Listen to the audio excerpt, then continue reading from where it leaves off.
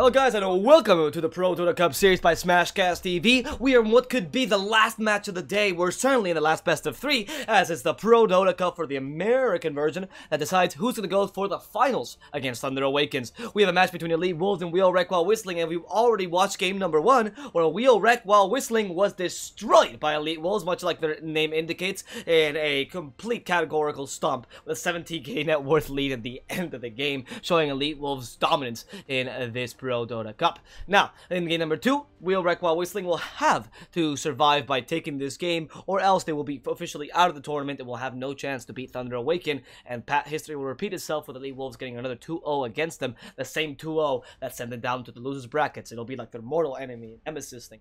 Now, that said guys, my name is DSwordfish, I'll be your cast for today. Joining me today will be Vätte. How you doing, my friend? Hey, I'm looking at the pic of the Wheel Wreck While Whistling, Clockwork and Warlock. We haven't seen Clockwork for quite a while in American Dota, I believe, and now they realized probably their mistakes or some kind of things which went awfully wrong, and they're going for a strong lane support. Warlock works out just fine, yet for Elite Wolves, it's going to be a position. How are they going to lane this? So it's going to be a Bristleback offlane in position for Shaker, or Bristle will go for carry, and as we say in Russia, it's going to be a full Davai for Elite Wolves. They will prove that they can also play very aggressive and show how to get a lane dominance to Wheel. I mean, with the Warlock, this is a pick that we saw last game, or we wanted, at least I wanted last game. It does seem to suit their draft much more. It does counter Elite Wolves a bit better, because of course the Warlock here with the Shadow Word is able to secure lanes and also cancel a lot of aggression the enemy team might be running. And with Wheel, they're actually running a Necrophos. Wow, interesting pick. I mean, with the Warlock that works quite nicely, because you actually have a lot of healing in addition to a good amount of team fight. They could run the Necrophos offlane, which we've seen it was Infamous running, and the classic King Tekka pick, Necrophos offlane, taking a page out of the Peruvian's books. It would not be a crazy idea, especially considering you have the Garden Graze Magic Stick build we've seen recently is ridiculous on him, and Necrophos has been a common counter against Bristleback because he can heal himself completely back up with the Ghost Shroud, in addition to be able to just look at the Bristleback in the face, Reaper Scythe him, and put him in place. Oh wow, yeah. With that, Wheel Wreck While Whistling, much stronger draft than before, but tell me, what do you see in Elite Wolves draft? How about that Ancient Apparition? Very much like that as well. Well, whew, they got a lot of magical damage with the Echo Slam and Ice Blast. We saw in the U series today an amazing combination between Clockwork,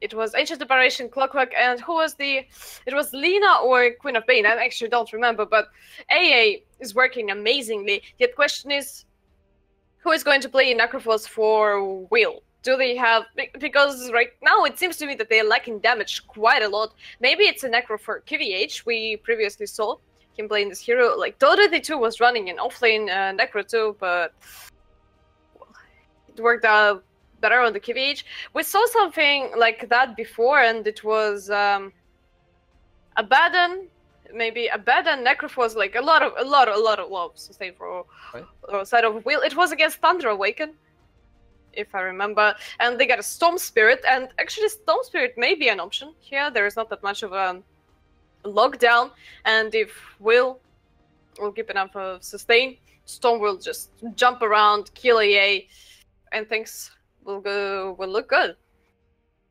I mean, the sustain is pretty good, but like you said, the Ancient Apparition can cancel this. The Weaver now, a different hero, actually. They're really varying their lineup. I like this. The Ancient Apparition can be really strong against any sustain-based lineup because of the Ice Blast, so it's really dangerous to go fully on.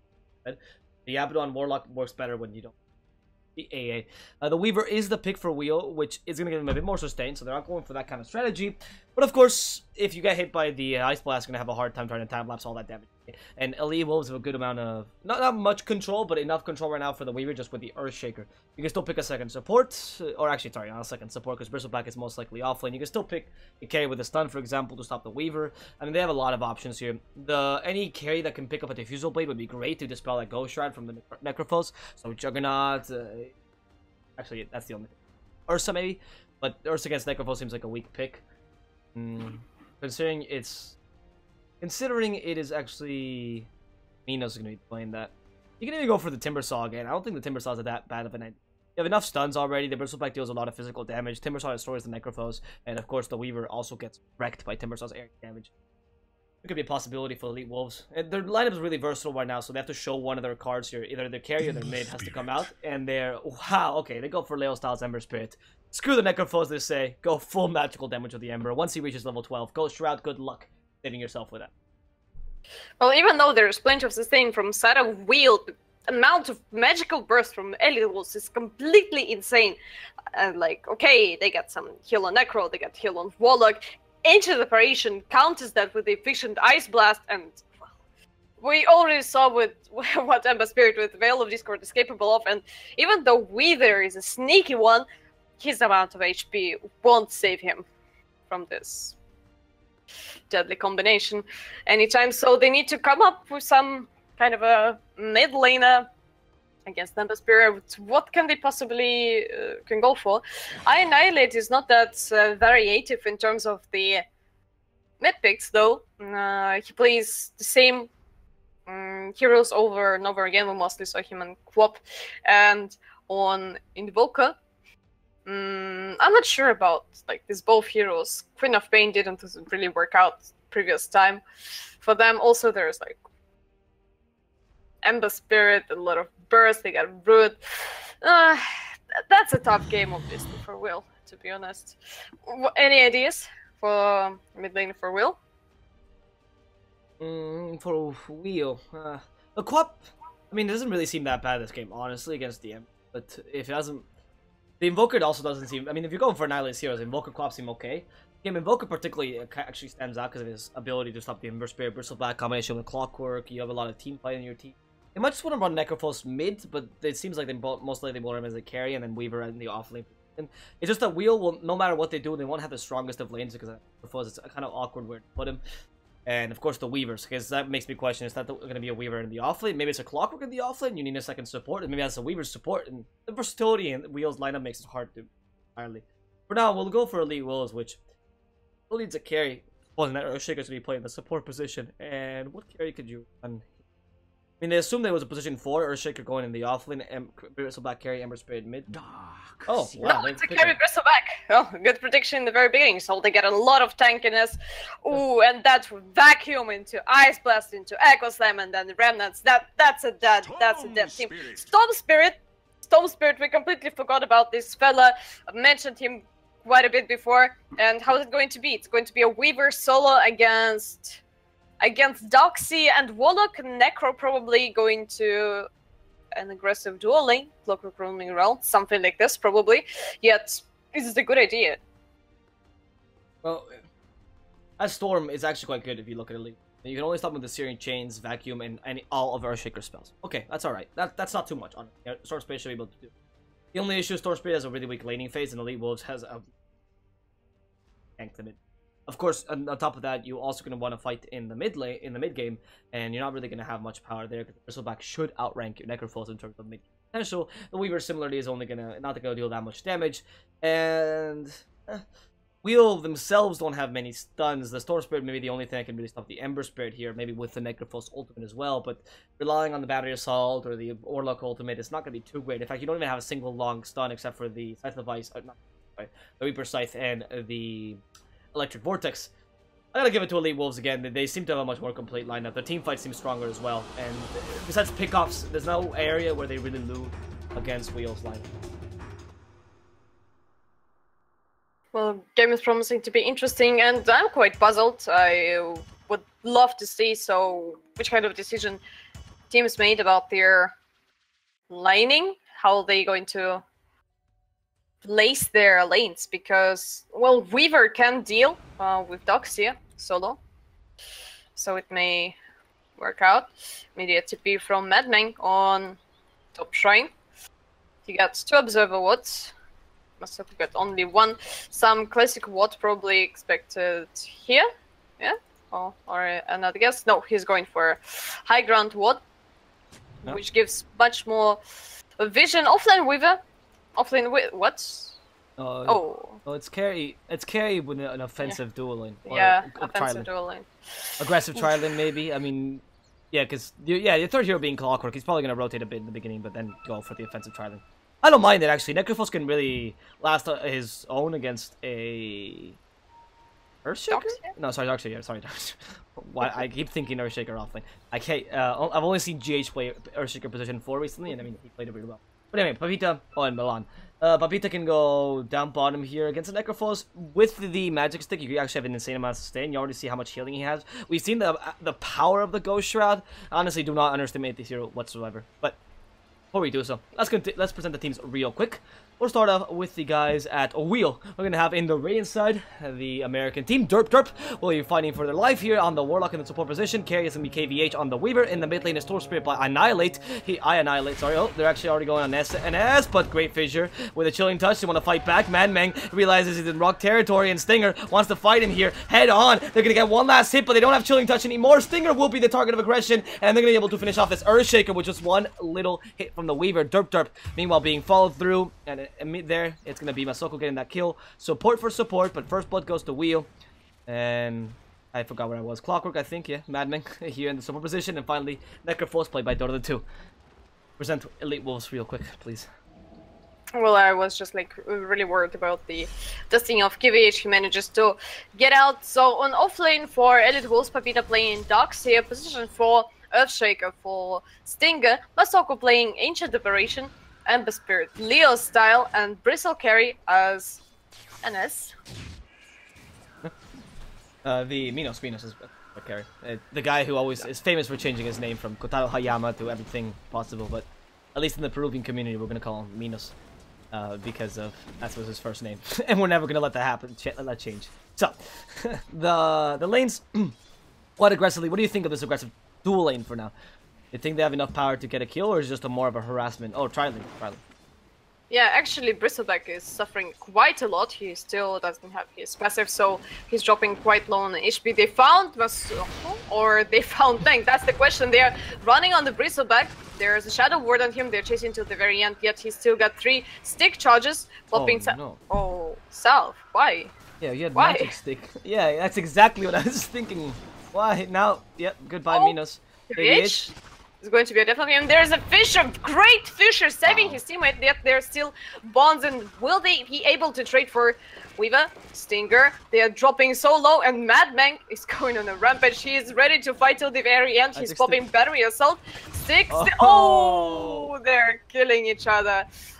That's beautiful. It's Romeo and Juliet style death. They fell right next to each other, you know, hand in hand. But sadly, yeah, those StarCrest lovers will have to kill each other. Madmang going for level 1 Battery Assault just for the extra damage there at the end, and it worked out. I mean, getting the kill on the Bristleback is obviously more worth it than getting the kill on the Clockwork. And I do believe that Bristleback died first, so we got no experience out of that kill, or at least shouldn't have gotten an experience, so it works properly. And with that, Elite Wolves, yeah, already suffering a lot in this mid lane, on this top lane. Maybe I didn't want that good, but time for Annihilate. Actually be cautious because Stinger is going back.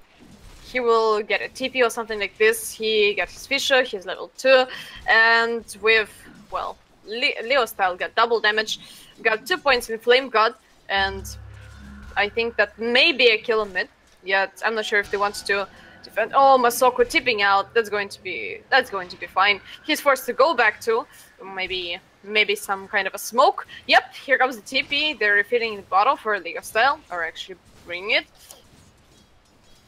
Stinger is standing in position. Oh, Madman, they saw each other. Well, now both mid laners should be cautious. Oh, he's not scared of anything. He's not caring about this Ember Spirit and Fissure, and everything is in his safe face. Power Cogs. We'll take a look at the top lane. Everything is finally fine for Bristleback. He gets his passive. And on the easy lane, both Doxia and Necrophos are doing quite even. Yet Stinger was forced out of the lane, and Madbank annoyed Leo style quite a bit. He got only 1 bottle charge left. Oh, we'll see. I mean, Madbank is going up to the high ground. Is a bit dangerous here, especially against Stinger. Leo style wants to join him. Steering chains first off. Ooh, the cogs. Take Stinger in the middle of them. But with that, Stinger should still be able to survive this. Only level 1 battery assault doesn't deal that much damage just yet. Flame Guard activates. Stinger realizing he has to fight Annihilate as well. Great Fissure to zone out Madman. But Leo Style already lost his Flame Guard, so on level 2 in the Storm Spirit already has level 2 Static Remnant. That extra level for the Ember Spirit, giving him a huge advantage against the... Sorry, for the Storm Spirit, giving him a huge advantage against the Ember. With that, Annihilate is able to stop the aggression, and the Elite Wolves not going to have the early game domination they looked for last game. Actually, it was... Well, I don't know, there was no overload on Storm Spirit that probably it could have been a death of Stinger, yet he got an Invis rune, and oh, Leosta was forced to go back. He still got one Fairy Fire, probably it's worth committing. Stinger is wrapping around, he's ready with his Fissure. Annihilate is standing in the middle of the river, yet he's almost level 6 and he will get his level from this pack of creeps. So yeah, nothing to be afraid of, time to be afraid for Leo Style. If the creeps will die in time, maybe a death. Will he commit? Yep. Oh, he's popping Fairy Fire, trading hits. Well, at least they will kill each other. Tower, will it be merciful? Bottle just in time. Masoko. Oh, Fissure. Well, that's a revenge. That's a revenge finally for Leo Style, and Mina's been... Oh, that's going to be a death of him. Oh, they're popping the cogs. He's trying to run away. He got boots. That's plenty of stacks of the quill spray, yet not... Oh, Madman survived on 50 HP, 5 stacks. Oh, Stinger, maybe he will collect some fruit once again. Fissure blocking out Derp. Unfortunately, it's being missed, not getting his sweet candy. Meanwhile, on mid lane, Ember Spirit still level 5, but he will get his level 6 soon. Things are going to be better. Shrine pop for both supports. Madman. Shrine is overrated. Healing is not needed. Yeah, he's actually picking up hit. Oh, Leo Style. Even with the Flame God, he dropped so dangerously low, and Annihilate keep on chasing him. He's still got Remnant and flying away. Well, in the previous matchup, we were claiming the absolute domination of... it was Buck, right? The absolute domination and experience advantage for Leo Style, but actually Annihilate manages to prove us that things are not the way it seems before, and finally he's ahead. Well, he's gonna be alone against Battery Assault. They did actually go on him because Stinger has the boot. Bit afraid that there could be a counter initiation. Here with the help of Ancient Apparition, both Elite Wolves players are unable to finish off that kill either. So in Wheels Aggression, the best part about this is that it's not being punished whatsoever. Yeah, and actually... Yeah, it's actually none at all. They just go in, look at this, they go in them against Masoku, and there's no TPs, nothing to help them out. Masoku is gonna die here. Cogs, easy kill. However, the Cold Feet, maybe they can finally counter initiate. Now the Dark Street joining in, Cold Feet actually freezes, and the poor Clockwork, now with a surged up Bristleback, there's no way he can run away. The Quill Spray to finish him off, beautiful Fissure by Stinger. Next objective is KVH. Stinger's actually lasting a lot of damage with the Iron Shell, a bit hard to fight this. Meanwhile, Leo Style dies in the middle lane against the Annihilate player, and the Elite Wolves will not be able to get that kill on the Weaver. Well, finally Annihilate is proving that his nickname choice was not bad at all. Well, and actually Dota the 2 managed to bully Pepita out of the lane completely. He forced him to go back, and he's full on HP. His passive works just amazingly well, and Ancient Apparition is an easy prey for Clockwork and Weaver, unfortunately. So Masoku died actually only once. He managed to die only once, and the main target was Bristleback. The problem in this all for Elite Wolves that probably they were hoping for some kind of a domination from Ember Spirit and early Snowball, but it didn't really work out, and they do not have a reliable carry. Like, okay, they got a lot of magical damage, but Minas got super punished in his lane. He died like 2 times. Yeah, I understand that it's not that much, but in the end, Bristleback is still a Bristleback, and well, Necrophos probably does much more than this hero. Maybe I'm wrong though, but Ripper's Scythe is a super strong thing. And fights... Yeah, so it's an ultimate, so I guess it's a pretty strong ability. No, like, what I want to say that his ult makes a big difference in the team fights. And Oh, also, wow. What are you doing? Sorry, did you just see that? He dropped the bottle just to show off that he is invisible. Haha, I'm laughing at you. Full taunt. Anyway, go on. yeah, what I want to just point out that fights for wheel should not be fast. I guess it's just Storm Spirit jumping on someone, bursting to behalf of the HP Bristleback. He's so confident in himself. He still got a Vanguard, so he's not really caring about the KVH. KVH got no mana for time lapse, yet he got 9 Magic Wand charges. Oh, Leo style comes for the rescue. KVH had to fall time lapse. Annihilate jumping in. Bristleback on a really dangerously low HP. Oh, they're so. Oh, Leo style dead for a very long time. Double kill, triple kill, -4, and everyone are dying to passive. It's just Masoko there. Poor Masoko was like, "Hi guys, was there initiation? Was there a team fight? I'm just farming." Trying to get that Ice Blast up, and I mean, they don't actually capitalize on this by taking a tower, but that was a really good team fight for them. Necrofol's getting a lot of kills there, obviously now increasing his net worth considerably. He's leading the net worth charts. The Bristleback pick has not worked so well for them because they canceled his early game. Elite Wolves, unlike the last game where you had a Sven, you don't have the late game this time. Masoko trying to TP away from KVH, should be able to make it in time. And with that, at least they won't die. But in the mid lane, they do get a kill on the Earthshaker, who goes against Mad Meng and realizes the Clockwork is a scrappy little robot, able to get the kill on the enemy support. Leo style walking in, knowing Mad Meng doesn't have much goal or much farm or mana. Leo style just gonna go walk up to the Regen Rune and continue to farm this lane. Well, maybe it's time to Mad Meng to chill a bit. Meanwhile, on the top lane, Bristleback is suffering so hard against Necro. There are 3 stacks of Quelling Spray on Dota the 2, but he doesn't care. He's a Necro. And who is the real Bristleback now? When like we mostly see this absolute dominance by Bristle on the lane, a lot of HP passive, just not caring about a single thing, and he's being bullied out by the solo Necro, but that's understandable. And Annihilate with the Overload, he's ready to jump, and target will be Masoko, Fisher. Well, time to back up for Elite Wolves, yet Leo style is running top lane. He is ready to help his teammates. That's the tricky part for Will. They get golems, so probably they will be able to fight back yet, so we shouldn't underestimate the burst from Ember Spirit. And finally, Ice Blast is up on Masoko.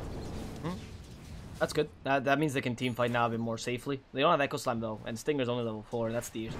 You really want to rely a bit on your Shaker to have some team fight, because the Ember Spirit has not got enough farm for him to just kind of snowball like we've seen Leo style play in the past. And with this, the guys at Wheel can just win the team fight basically because they have the Golem ultimate, they have the Reaper side, they have much more team fight potential. Even a hookshot by Mad Meng, able to pick off someone and get a 4 vs 5. And look at that hookshot as we speak about it. Minos is going to be stuck in the cogs. He's going to try to destroy them. We'll do so in time. The cogs pulling him away. Reaper side hits him from behind, but doesn't matter as they'll have enough damage to finish him off. There is a dead Minos with an extra 10-second cooldown, or 10 seconds added to his respawn time. Well, meanwhile on the mid lane there was a killing attempt on Annihilate, yet here Ice Blast was missed. He simply ran away and snatched the double damage rune from Storm Spirit. That's a really a headache for Masoko now. He's an easy target, he can't really run away. Yet Leostar, what is he going for? He's going for Boost of Travel. He skips his Veil of Discord because, well, I guess this item already lost its momentum. Yeah. Needs to come back in the game. Yet there he comes. Shot Ice Blast. Oh, Mad Meng taking so much damage. Annihilate trying to burst down Leo's style. He hop in the rounded. Will he keep on chasing? Oh, he's going in. Oh, that's too deep. That's too deep, friend. They keep on chasing him. Oh, that's a lot of damage. Stinger finishing him off with the totem golems. But Peter trying to run away, being clapped to death by Golem. KVH keep on chasing Leo style. Leo style popping Flame God and surviving this. Meanwhile, Totally 2 shows no mercy, keeps on chasing poor Bristleback. He's trying to run, he faces KVH. Maybe it's going to be a death of him. There's still Shrine, Stinger, still level 5, no follow-up, and let's save it life for their 10. Jesus, this guy has been cancelled this game. Level 5 minutes worth it, especially in Earthshaker. Not looking too good. Ice Blast at least will hit the 2. Can we follow this up? No, with only 1 Fire Remnant left. Leo style doesn't want to just dump in. I need to go. I think the Trial Boots here is a really good option considering, like you said, he did not do so well in the lane, so skip the Veil of Discord. There's no point in getting it.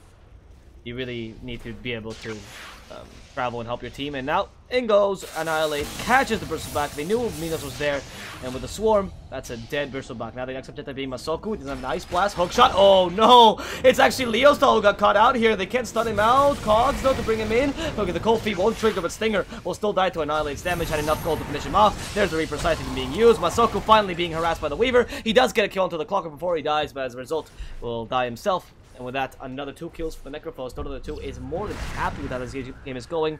And it seems like there's going to be a stomp, but this time for the Americans. Well, Elitals are unable to fight back in the previous game. They won at least their mid lane heavily, but... Well, there is no threat for him. Well, he's going to be fine. There is no... Because he doesn't care. He doesn't care that much. He's a bristleback. You know, it's like this hero sometimes changes the mental state of people. You just feel like running in, not caring about anything. He's actually playing without the nasal goo. Of course, you don't get it until level 10, 11. I mean, there's no point in it because you're losing by so much. There's no way you're gonna be able to use the nasal. You can't even take Roshan with it. So right now, because you have no control over the map whatsoever. Look at these aggressive wards. This ward over here by Wheel. This ward over here as well. They are amazingly good warding spots. This ward sees all rotations with a tier 2 to the jungle, meaning that anyone that wants to farm a jungle, aka Minos, you're screwed, because they can just come in with a storm and use the global lineup to punish you. This ward is here as well, stops the shrine rotation. So if you TP to the shrine to try to help your team, set up a smoke, whatever, nope, that's not happening. They're going to destroy you as well. So Wheel has a good control over the map, and they plan on keeping it. Let's see if Elite Wolves can defend this. Come in with an Ember Spirit. 3 remnants ready, and that's a level 1. Ooh, that's level 1. That's not gonna be enough damage. Oh, Flame Guard, and they go. Objective is Necrophos, but Clocker from behind, and now he's been rooted. Can they really help him out? Yep, they will. With a beautiful back impulse Ice Blast, they actually might be able to turn this around. The poor Clocker has been left alone. He can't really heal himself up because of that Ice Blast. You know, with his Elite Wolves, will not only save the Ember Spirit, but also get a kill in the process. Now, maybe go onto the Warlock. He's been upheavaling for too long, so you're in chains. They do want to freeze the Warlock at the very least, so don't have the ultimate, but the ultimate, oh, does not come in time! The freeze comes last second, now the Echo Slap, the ultimate finally brought down, and as they drop the base, the Earthshaker drops his life, and now Papita, next target of aggression, the Electric Vortex catches the Bristleback, he puts him in a difficult position. Minos wants to play really tankily here, but it's not the best of plays, because he doesn't have enough survivability. He's going to go down to the damage. Here, Ember Spirit walks in, kills the Warlock, but will sacrifice his life as a result, and the guys from Wheel will get 3 kills for the price of 2. Definitely worth it for them as they kill 2 cores in the process. Oh, here comes the Ice Blast. Yep, only hitting the KVH. Not that much of an issue. And I was not sure about the Leo style. He still got a Remnant and committed it for the Warlock kill. Probably he could have escaped. I mean... Oh, okay, bye-bye, Muscle. Yeah, oh, poor Muscle. Maybe not. Annihilate. Still alive. Nah, he's dead. Well, dead yet. Annihilate is frozen. 16 Bloodstone charges flying away yet, and there's this Surgeon keep on chasing. Oh, here comes the Suicide. Here comes the Fisher. Any kind of a follow-up, but without Geostyle, there's not enough damage. Hookshot initiation. Papita being trapped in cogs. DotaTotal to fight until the very end. It's going to be a death of Minos once again. Crybaby Stinger is dying to fatal blows. Will they find him? Madman is going on a hunt. Bye-bye, Stinger. He's trying to pop the Fisher. He's fighting till the very end. Annihilate catching up in his Bloodstone charges, and Leo Style is completely alone. He's got motivated. Still, oh nope, that was a very unfortunate fight for Elidus, and now they got no tools of stopping Wheel from rolling over them. The Vote of Aethys is actually extremely important to pick up for Wheel. It's super important to shut down Ember Spirit, as you already mentioned in the very beginning. They don't have that much of a lockdown from side of Wheel. Oh, what they got? Hookshot, Golems, and Vortex. That's not that much. That's not that much at all. And if we'll take a look at the difference in the net worth, Ember Spirit is having twice less net worth than Storm. And another kill for DotaTotal. This Necrophos, who already picked up. Oh, what? GG! Okay. 80 minutes. They realized that they can't turn it anymore. What a storm! I mean, that is a stomp. That was... Wow, I don't know what to say. What do you say to that? That was a really anticlimactic ending.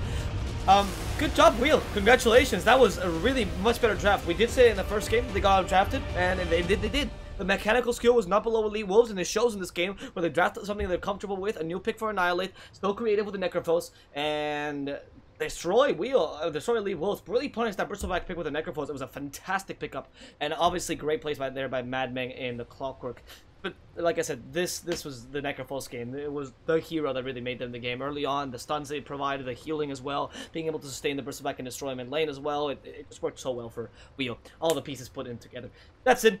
That said, guys, we are going to be coming back with game number 3 very soon between Wheel and Elite Wolves, which will determine who will be the final winner as well as brackets and who will be going to the grand final against Thunder Awaken. Will it be a Peruvian final, or will it be an American versus Peru final for the nationalistic bias? Let's see what happens. We will be back shortly. My name's been DSwordfish here with Vätte. If you want to follow us on Twitter, feel free to show us at or follow us at DSwordfish and at ProDota, where we post whenever we're online. Well, sometimes we will post if we're online and when the games are going on. And we'll be back shortly with game number 3. Enjoy some tunes while we wait.